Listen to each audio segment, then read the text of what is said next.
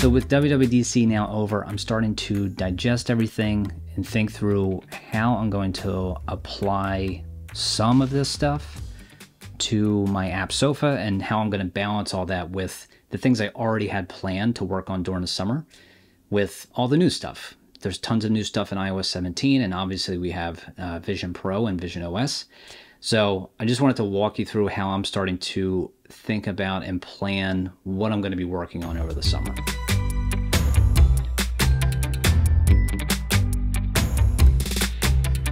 So let's look at the iOS 17 updates I'm thinking about. Apple announced the Journal app, and it looks pretty great, and it looks like it can kind of integrate with different activity that your phone is doing or various apps are doing. I didn't see any sessions on this, so I need to kind of look into the docs to see how I could integrate with something like this. It could be interesting to have Sofa's activity, because Sofa has an activity section where you can track the things that you've watched, played, listened to, that kind of stuff. It would be great to integrate that in some way with this Journal app, where basically if you've logged something today, maybe you like finished a show today, maybe that can show up in your Journal app too. Lock screen widgets for iPad, this is pretty simple. It seems like the lock screen widgets I have for the iPhone should just work here.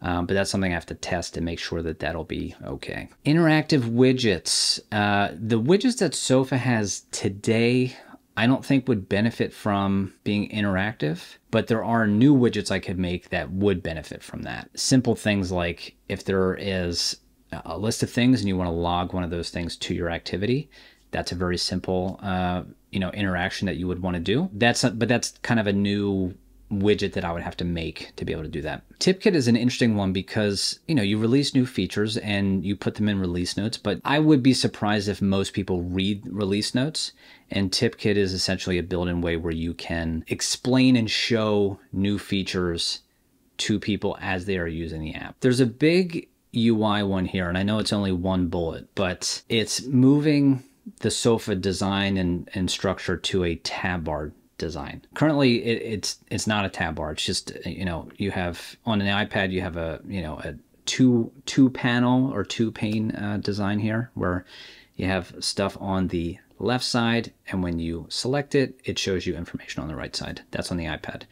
And on the iPhone, it just kind of like dives into different screens. As the app has grown and evolved, this is something I've been thinking about for a while. I do think that there's enough of a reason to move to this style design, a tab bar design. Could be a little more efficient to get around, and the separation of various parts of the app and functionality might actually make things easier to use and easier to understand. Now, the visionOS stuff raises this question even more because, I'm looking at all the various videos and screenshots of visionOS right now to see how apps are kind of broken down and used. Sofa really may benefit from going to a tab bar style design within that environment as well, instead of long scrolling lists and stuff like that. I'm thinking of simpler interactions where I haven't used this thing yet, so scrolling might be not a big deal and very easy to do, but I'm wondering if the kind of looking with the eye tracking and tapping might be a better experience and interaction to do, rather than having really long sidebars that you scroll through and tap and stuff like that. So, and lastly, there is some infrastructure work that I may want to do as well. Infrastructure is always kind of there. It's always, people may call it maintenance and stuff like that. It's the same idea. You always need to be doing it. There's always parts of the app and the product that are a little bit old. They need to be updated, that kind of thing. Maybe I was doing stuff a little bit too quickly before, or I learned a better way to handle certain things so I can redo it. So as you can see here, I have other things that I want to do. So I've already started to map out some of the stuff. So like rebuild the shelf in Swift UI, rebuild the pile in Swift UI. I want to do shortcuts improvements. I have that twice for some reason. There's some bigger things here like tracking progress and goals, which that's a huge feature that I am planning to do. Whether it'll be in that release or not, I'm not sure yet, but we'll see.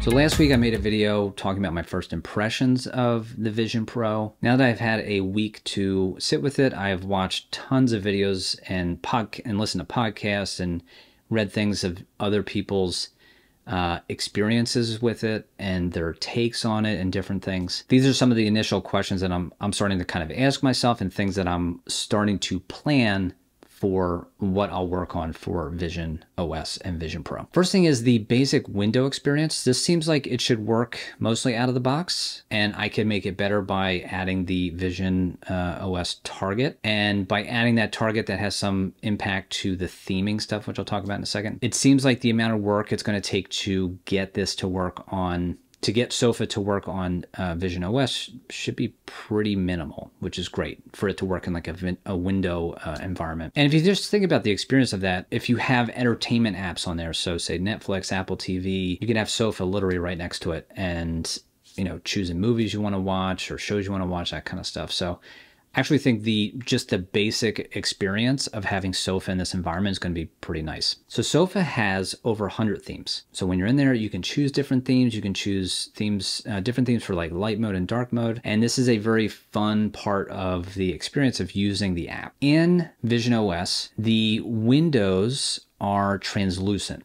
So you can see, kind of see the light coming through from behind, and it feels more part of the environment. And the guidance from Apple's design team is to lean into that. And if you have kind of like a fully opaque or colored window, it's going to feel out of place. I don't know if that's actually true. That might just be their initial guidance, but we'll wait to see once people start building for this thing. There's a couple ways this could go. One is like I could just ignore that guidance and say, no, I'm doing, themes, and you can have colored windows and stuff like that. And maybe I have an option where you can just do the translucent window. But if, it's really like, hey, don't do windows like that. Don't have an opaque color there. I do have to think through what do themes even do there? Maybe themes just don't exist within visionOS, and maybe that's just the way it is. Next thing is, what does an immersive Sofa experience look like? There's a couple angles and ways to think about this, but there's kind of use cases for it. Like, what is the actual use case for going into Sofa for an immersive experience? I don't know how necessary that is, to be honest with you. Like, you have, a list of movies you want to watch or games you want to play. That's kind of a very like efficient task-based thing. You want to go find that thing, and, maybe you want to organize it a little bit, or maybe you want to log something to activity. It's not something you're going to be spending hours in. So the immersive experience, I still need to think through it. It might be more of like, hey, this is interesting and cool, so I can do it, which could be kind of gimmicky, but sometimes you don't know until you use something. So I'm still borderline on the fence of like, does Sofa even deserve an immersive experience? That being said, there's some ways I am thinking about it. One is to create environmental scenes based on the content that you're viewing. This kind of is like themes in a way, kind of. But so for example, say you're looking at a horror film in your list, and maybe the environment around you becomes this like creepy house or something, or like a graveyard or something scary. This could be interesting, and maybe even as you're viewing a list itself, it can do this. Maybe you can choose lists to have certain environment types based on the list itself. So when you go to a list, it kind of like creates this new environment for you. It could be kind of interesting. I don't know how much that would be used, but it could be interesting and fun to play with. The next one is, this is one I would, when I think of like a use case for this is the one that I think is more interesting personally, is to bring elements of Sofa out of a window and put them within your actual environment. So for example, maybe you can put a bookshelf of books like against the wall in your room. Maybe you can stack a bunch of video games on like your coffee table in front of you or something like that. If you think about books, are probably the easiest one because people really still buy physical books, but people will kind of display these things almost as like trophies, and they just feel cozy being in an environment of books or surrounded by their DVDs or something like that. I think that's actually a more interesting angle to take with this because it's something that people have an emotional connection to. How much does that carry over into a visionOS environment? I don't know. Now, when it comes to tooling, there's a couple things here, and I know Apple's going to be, once they release the SDK, there's also going to be some additional tooling with that as well. RealityKit is something I need to look at. I've never touched RealityKit.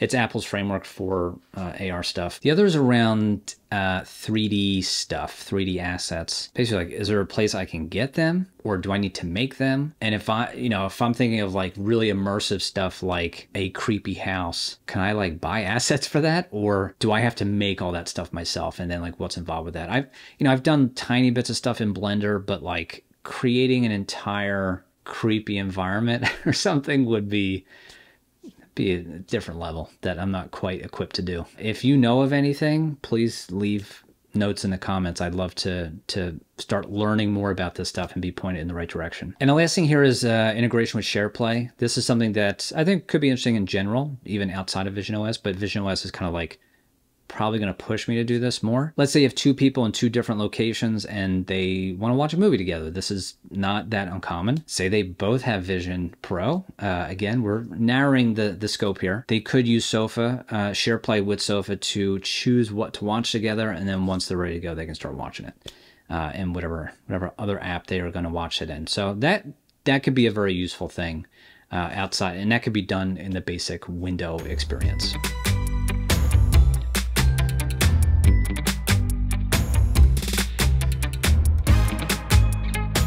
So I'm currently building out some new features that you kind of saw a little bit of a preview of as I walk through that stuff.